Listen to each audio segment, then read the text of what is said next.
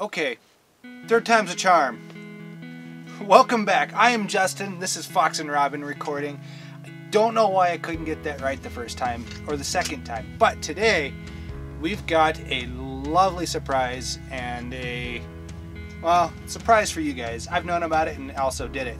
But anyways, we're going to show you what we did to this guy. This is kind of an exciting video we're doing here. We haven't done one like this ever. But this, as everybody knows, is a Fender Telecaster, right? This guy was made in Mexico. I bought it during the height of the pandemic because I needed a new guitar. I didn't want one. The one I was playing, the neck broke and it was kind of I'm holding it upside down. It actually goes this way.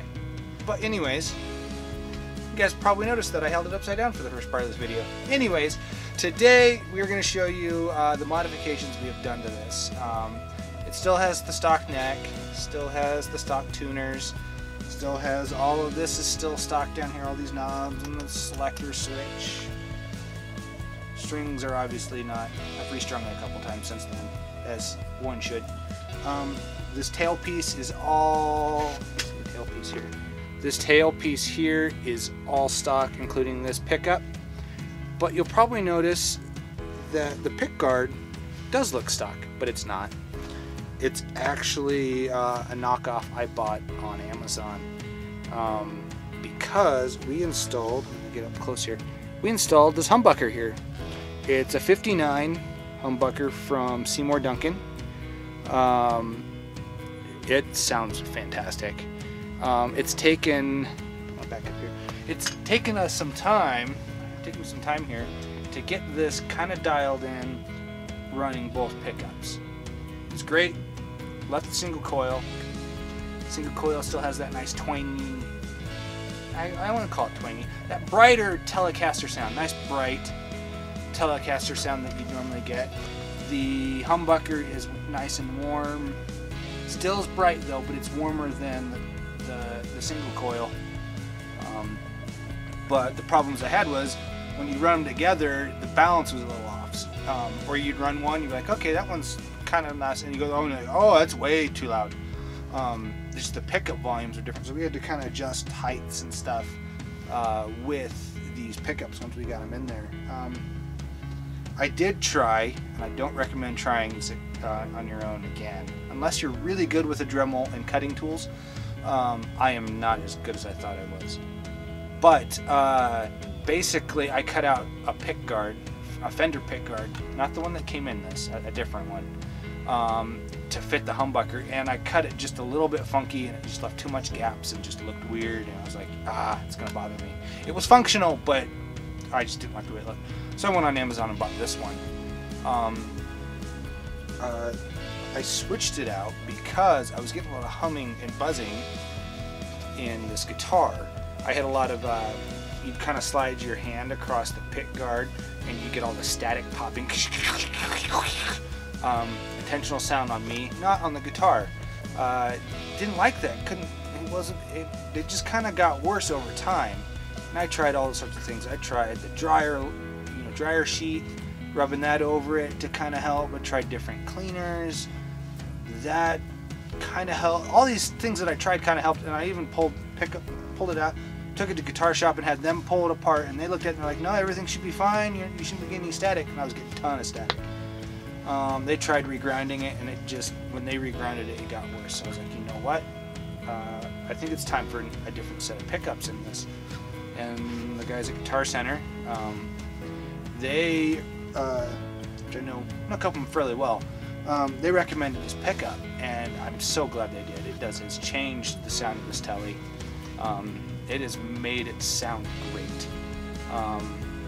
Not that it wasn't good sound to begin with, but it's made it more of a guitar that I've been looking for, more the sound I've been looking for. And it was actually fairly easy. I just took off the first pick guard and unsoldered everything, all the cables. There's like 3 cables that hook the pickup in the pick guard. Those lipstick, they have 3. They have, I think it's hot,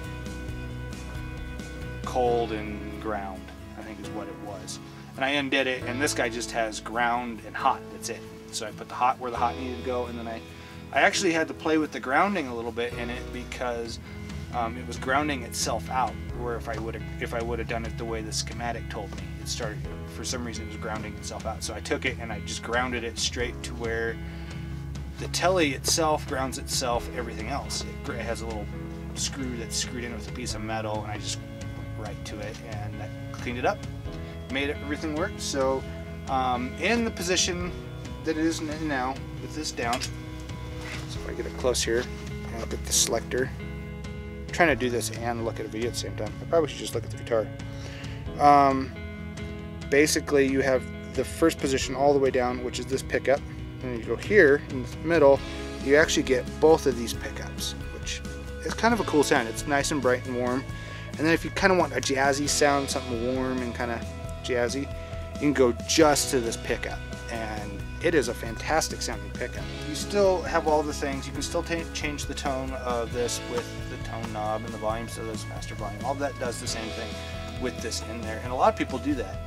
I think even Telecaster made a series, and I don't remember, and don't call me on it either because I don't know, but I know they for sure they did do a series. I just don't know what the series is, of Teles with a humbucker, and it may have been the deluxe. I don't know, can't remember. But they did do a series like this setup. They also do a series that's an HH. It's got dual humbuckers. Usually it's a lipstick, single coil, and then a single coil bridge.